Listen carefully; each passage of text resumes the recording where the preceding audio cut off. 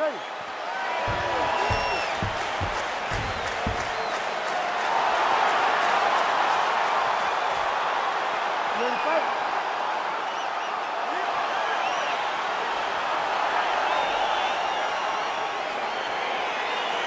no shortage of UFC history has been made inside these walls. Good to have you with us from Honda Center tonight here in Anaheim, California.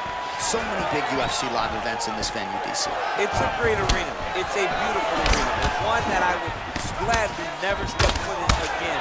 I may be the only guy to lose 2 UFC championships in this pit of hell that is called the Honda Center. No, fantastic arena. It does not work for me.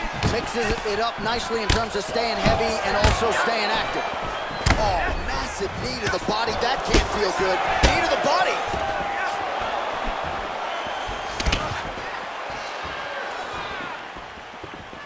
Hey, keep moving. Hey, take that shot. Take the shot. Head kick. Oh, right hand gets up to block it. Big knee there to the chest. Nice hook lands. Oh, massive head kick there. We'll see if he can finish. Oh!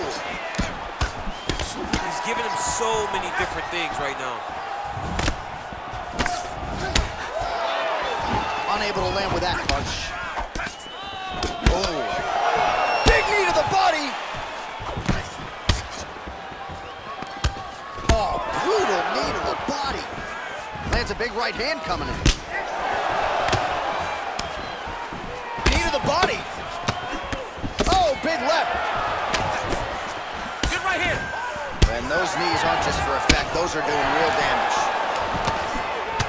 Oh, that's a big hook to the chin. All right, so a nice job there defensively to raise the guard and prevent any damage. Those hands never leave where they're supposed to be, and if you do that, most times you will block the shot that's incoming. Beautiful punch. Oh, big damaging knees here to the body. That was a jab. Some real power shots here.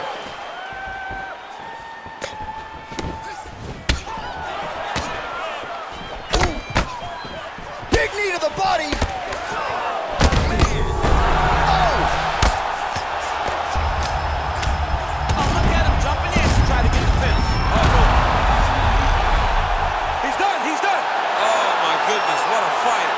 Again, the winner here was so aggressive with his onslaught that ultimately appeared as though the outcome was an eventuality. So if you're the referee, you got to protect the fighter, and I thought he did a good job of doing just that.